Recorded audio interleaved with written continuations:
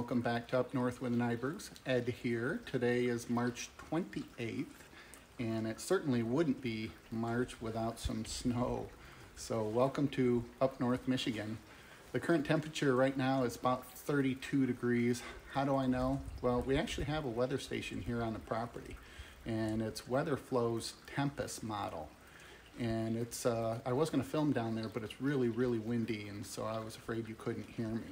So you may be wondering, why did we get a weather station? Mainly because the closest weather station that the weather apps use is located at the airport in Traverse City, Michigan, which is about 20 miles away. And you may think, well, that's pretty close, and it is. The challenge is that we actually live on a peninsula, and we're about 15 miles from Lake Michigan. And the weather can be completely different here than in Traverse City. We actually have a microclimate here, and the temperature is routinely 5, 7, 10 degrees different than what we see in Traverse City. So why do we care so much about the weather? Well, first off, Kathy and I are kind of weather geeks. And more importantly, because we burn wood for heat in the winter, we track the weather and the amount of wood we use and correlate the two. Kathy actually keeps a spreadsheet, and she has for a couple of years, on the amount of wood we use each day and the temperature. And this helps us really narrow down our yearly requirements. We've been doing this now for, like I said, a few years, so we have a pretty good idea on our yearly usage. So that's the main reason why we have the weather station. So let's go in and I'll talk a little bit more about WeatherFlow's Tempest model.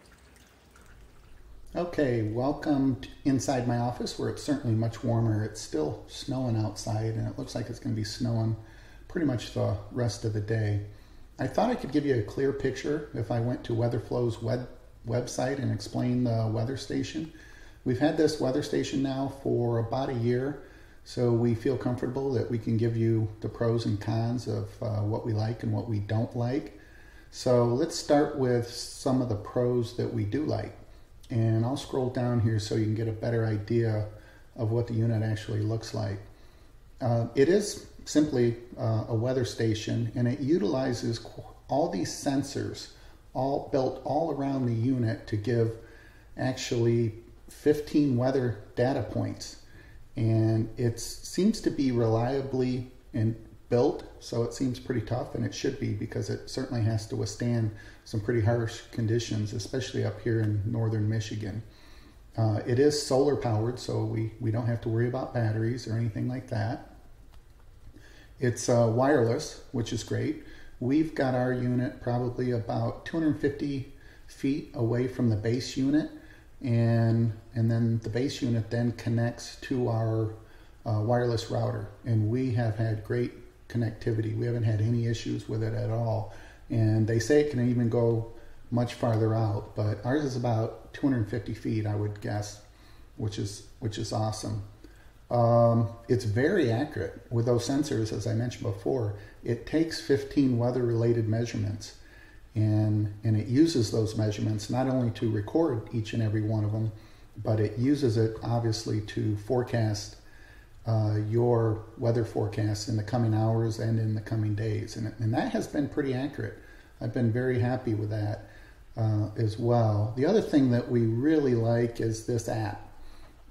They call it it's artificially intelligence powered weather app with guaranteed accuracy. I don't know how you can guarantee the weather, but they're certainly making the claim, and so far it has lived up to what we thought it was going to be. So we're real happy with that. And this app, it has been awesome. It really takes this data, and it does give us this hyper-local forecasting. As I mentioned before, we were always relying on a weather station that was 20 miles away with completely different weather influencers, such as the bay and being down in a valley and things like that. So now we have something that is much more accurate. The other thing too that I'll mention here is this real-time data from our location. So I'm constantly checking the data here on the app, and the app works both great for iOS and Android, and we have both, and we utilize both. The other thing that we really like about it is it keeps track of the history. And we've had it for a year, and we can go back months and almost an entire year now and see what the temperature was and what the wind was like and how much rain and all of that stuff as well. And then, of course, it alerts us when it starts raining, or if there's any type of lightning or thunder.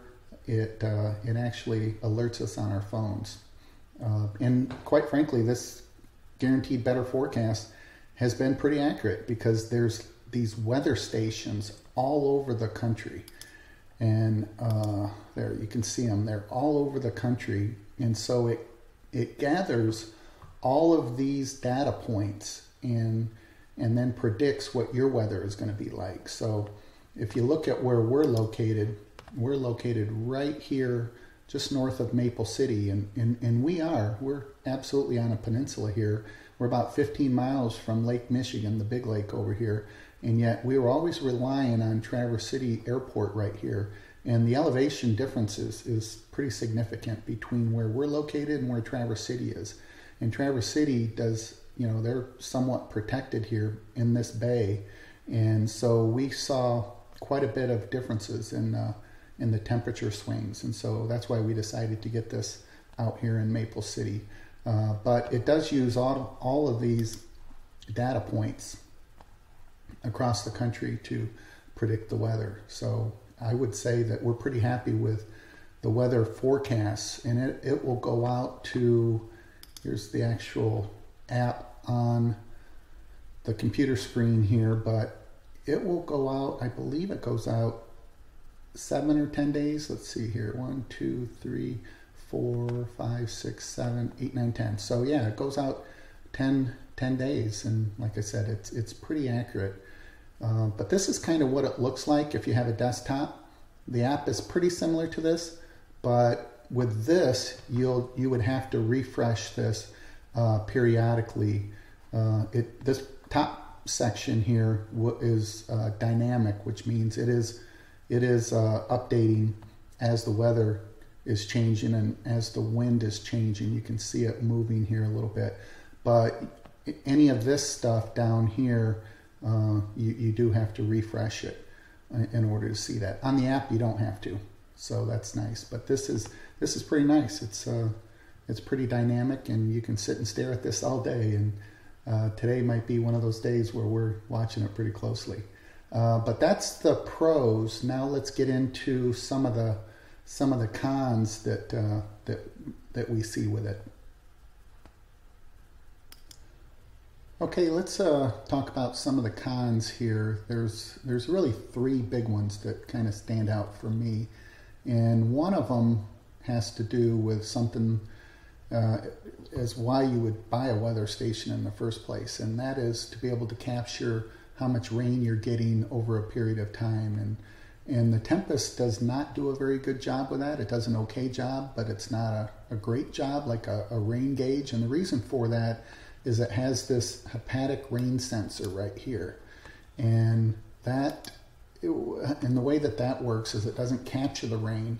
It measures how much rainfall is falling via kind of like a software artificial intelligence type system, and it uses an algorithm to decide how much it's raining, how hard it's hitting the sensor, over what period of time, and then it calculates the amount of rainfall that you get. And quite frankly, it tends to underreport, and this has been a problem that people have mentioned with this WeatherFlow Tempest gauge.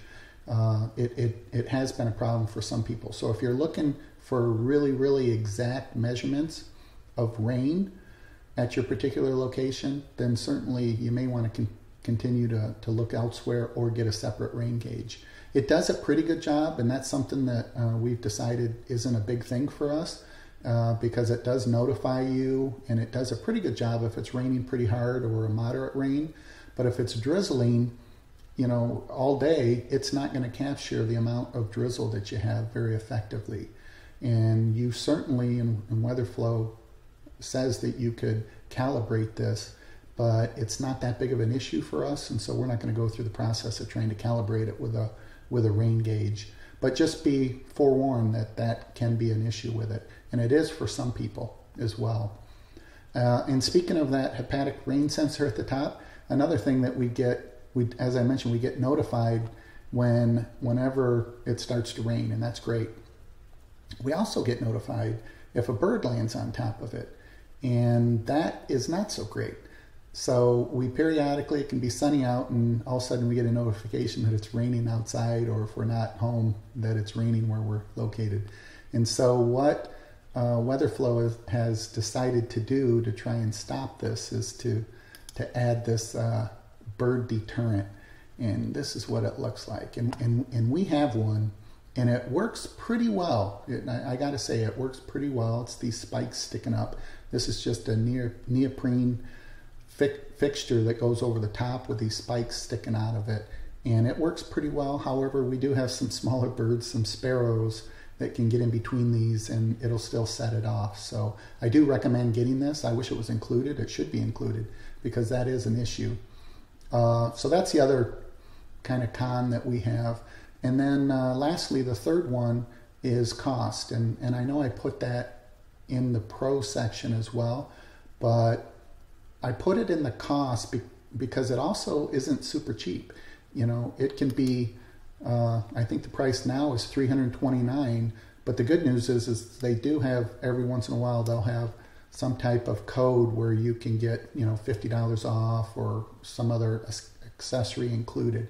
And so if you're not really into weather, then $329 certainly seems like a pretty high price to have this, sitting in your yard.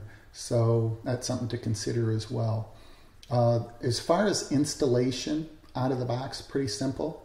It wasn't a problem at all. It took me maybe 10 minutes to set it up. You have to turn it on, obviously, and then set it up with your wireless router. But that was pretty simple, and that wasn't a problem. It didn't take very long. The thing that took a little bit of time was the installation. And like I mentioned, I bought this a year ago, and I had to go and source the way that I was going to install it on a fence post, or on a building that has clear sight lines to wind and rain and sunlight and so on and so forth. But now WeatherFlow is offering this simple installation kit for $20. I highly recommend you getting that. It's just a system setup of PVC pipes, bunch of sections, and you can put it on a post. So it's much easier than what I did. So I certainly would recommend that as well. The other thing that we do like about it is, as I mentioned, I've got this app, and I have it on my phone. Kathy has it on her phone, so we're always aware of what's happening at our house weather-wise. And the other thing that I do is I take all of this data and I upload it to Weather Underground. And so I have an account here. It's free to upload this. I ended up getting an account just because I get some other features with it as well too. But I upload everything so that anybody around me or anybody that's traveling up here can see the conditions, virtually in real time. It uploads pretty quickly, which is awesome. So I highly recommend, if you don't have the app, Weather Underground, it's a really, really good one. So certainly consider getting that. I'll put links into both the Tempest website that I have, this one. I'll also do my personal website up here too, so that you can look at our Maple City 13 weather station. And as you can see, it is snowing. And I'll switch over. I made this a little bit larger, and you can see all the other weather stations that are out and about around me. If I zoom in on this a little bit, probably have to go a little bit more here. You can see our weather station, which is right here in the center. And you can see Traverse City over here. Like I said, it's about 20 miles apart, and we're about 12 12 to 15 miles from the big lake, Michigan. And so right now, Traverse City is reporting 35 degrees. We're reporting 32, and most everybody around us is pretty close to 32 or a little bit warmer. And sure enough, it's snowing. I'm looking outside and it's still coming down. So this is in real time. The reason I also have Weather Underground is for this service right here, is radar. That's one thing I do not have with the app, is I don't have any kind of radar exposure. So I don't know what's coming other than if I look at, these hourly reports. So that's why I have Weather Underground and utilize this, because their weather system or their radar system is pretty accurate and pretty good. But I will link to these as well in the videos so that you can check them out as well. But in any event, as always, we appreciate you watching these videos. If you have any questions or comments, please leave them below. We love interacting with you, so please do that. And as I said, if you like these videos, please subscribe, share them with your family and friends. We're going to be doing a lot more of these videos.